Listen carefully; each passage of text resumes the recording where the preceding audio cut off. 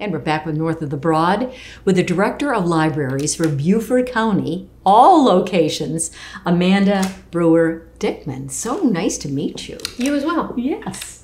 So when I said all locations, talk about where you are located. Beaufort County Library has 5 geographically distanced library locations. We have one in downtown Beaufort, one on St. Helena, one out in Lobico in the Gardens Corner area, and then also 2 south of Broad, one in Bluffton near the Old Historic District, and one on Hilton Head Island. Right. In addition to those physical locations, we're blessed with 2 mobile libraries. We call them Bookmobile North, Bookmobile South, as each serves either northern Beaufort spots or southern Beaufort spots. Amanda, we were talking earlier that a library is more than just a place to go get a book, right? Talk about that.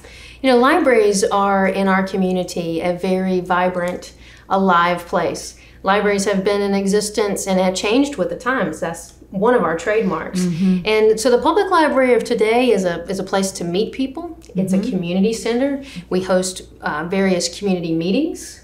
We also have training and workshops. We also have books for all ages and a 24-hour-a-day, 7-day-a-week digital library as well for people who want to get their items digitally through a tablet or an e-reader or through a computer.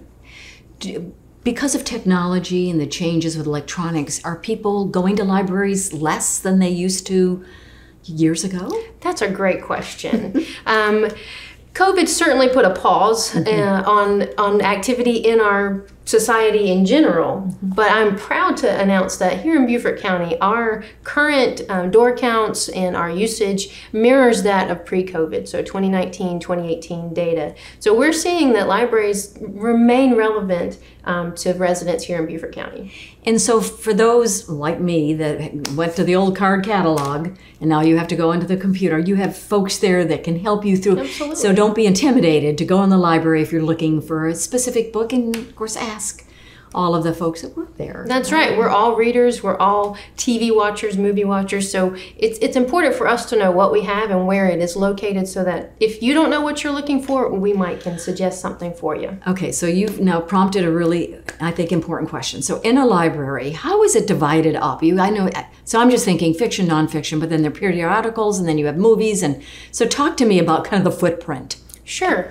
All of our libraries have pretty much segmented into a children's specific area or a young adult specific area and then adult specific area. And that's where we have our fiction, popular, everything from James Patterson, Danielle Steele, and everybody in between, especially those local authors we really love to promote. And then we have nonfiction. And public libraries still continue to use the Dewey Decimal System of numbers to find those nonfiction items. But that's really designed so that if you're looking for a travel book to Greece, that you might find something else related to that trip right beside itself on the shelf.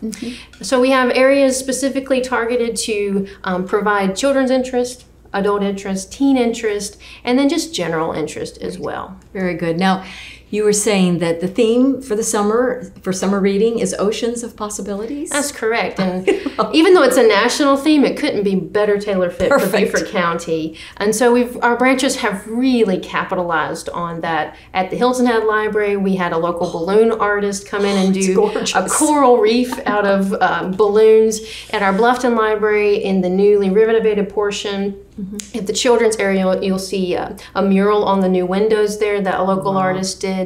We also have various other thematic elements throughout our branches, and it's really encouraging to see so many people excited about reading this summer. Library card, does it cost money? My favorite question. It is absolutely positively free to get a library card. You only have to be 4 years old to get your first card. That's so cute. All right, anything else you want to share with our viewers about the library system and how important it is, how, as you said, it really can be the center of the communities, part of the fabric of our communities? Yeah, I would really just encourage people to let us know how we can serve you better. We currently have a survey on our website that people can complete until Friday, July 22nd, but we're continually open to hearing how we can continue to meet the information needs of residents. You're doing a great job, so check, A+. Amanda Brewer Dickman, the Director of Libraries right here in Beaufort County. Thanks for being with us on the show. Thank you for having me. Yeah.